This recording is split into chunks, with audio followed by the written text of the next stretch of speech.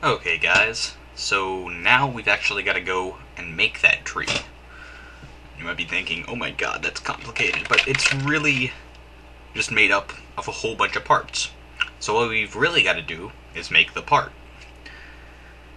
Now, I said before that Java has standard classes for these nodes, but the best way to understand it is to make your own. And it's actually the best for just doing these trees in general, just so you know what's going on. So we're going to make this a name node. And we're going to organize these names by their size.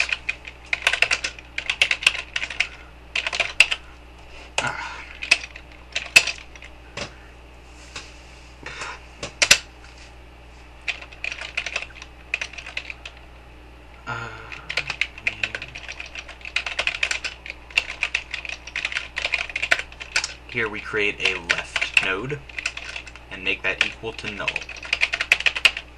Now, null just simply means that even though we have an object here, it isn't an object. It's not there. It is a blank object.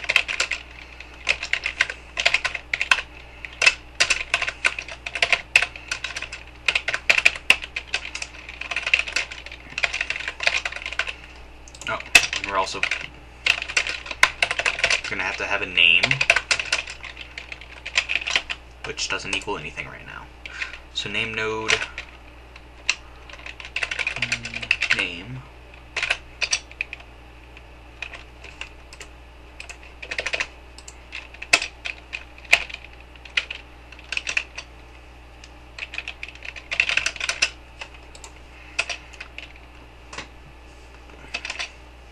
So we have this name node, and we want to create a method that will add, it'll take in a node from wherever, either user input or another node, and it'll look at that input and decide whether or not to send it to the left or to the right.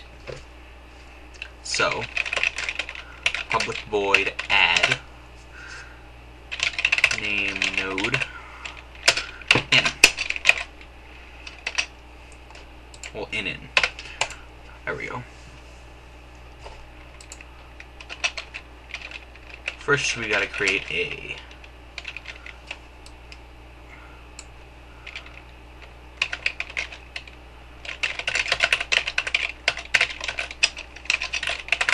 method that'll return the length of the name. Well, we don't have to, but it'll make it a little bit easier. So this just returns the length of a node. So, when do we want to add the node to the left? Well,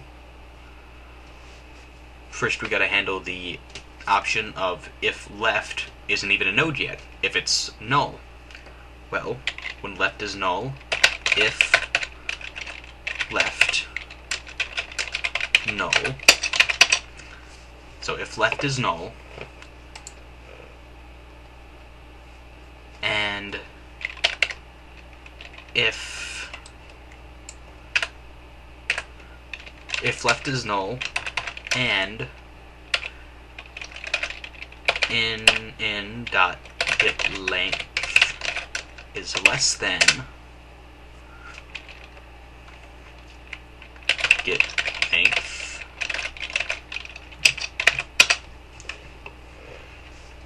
and then it'll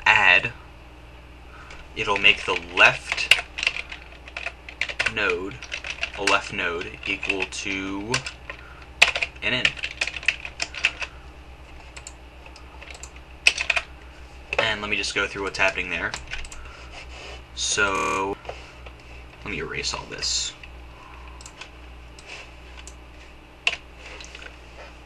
We'll have our node up here, and we'll just start with this node.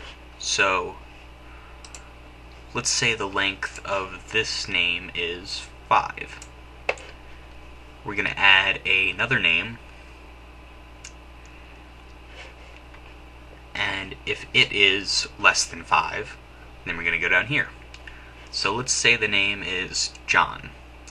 John. 4 letters. So it's 4. I'm going to go down to the left, and, oh, this node's empty. We'll add it here. Okay, goes to that node. And now we have a 4 here. And now we're going to add the name Sam. So, Sam, it's passed to this node. The node says, it's less than 5, so I'll send it to the left. Oh, but left is filled. So, it just passes it to this node and tells this node to do whatever with it. So, this node decides, oh, well, this node's less than me, so I'm going to send it to the left. So we end up with Sam, which is 3, going all the way down here. And you can see how this will organize everything. It'll just trickle down, and each node decides where to send the other node. So let me go, and you've got to decide what to do if left does not equal null, and it's still less than the current node. We'll ask left to add an in. So make left decide what to do with it in. And now for right,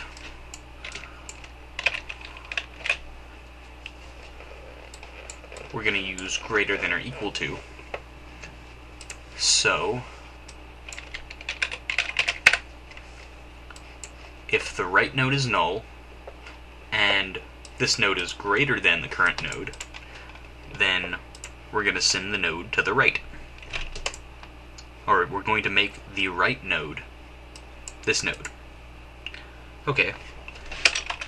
And so we'll do the same thing we did with left. If right is not equal to null, and in.getLength is greater than or equal to getLength, then, well, we don't know what to do with it. We'll pass it to right.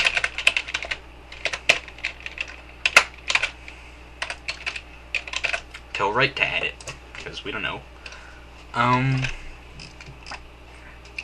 Okay. And so it'll just go through, and those are the only 4 scenarios that each node can handle. But collectively, they can put any node into this tree. Now, creating the array list from this tree. I'll show you guys how to do that. Public array list. I don't think we've actually done this before, but you can return an array list as an object from a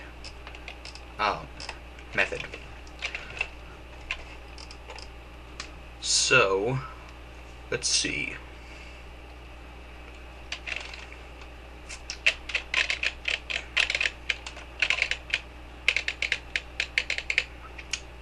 We have this array list here. What the hell was I gonna do? Oh, we're trying to get list. So, how does it do this?